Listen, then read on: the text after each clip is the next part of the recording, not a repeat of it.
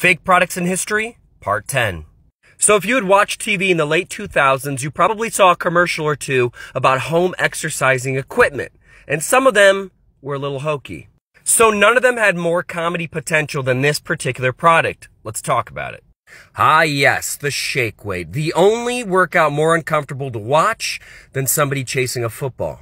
The shake weight was put on the scene in order to shake up the energy burning industry and claims up to 300% more than traditional weights.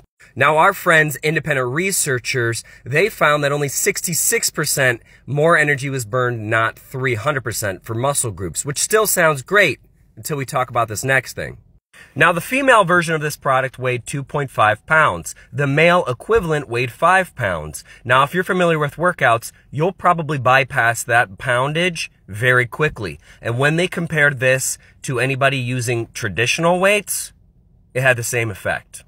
They sold $300 million worth in the first year. Now, shake weight may not have done what they were supposed to do. However, they supplied SNL with a lot of comedy content, and we thank them for that. I'll see you guys in the next one.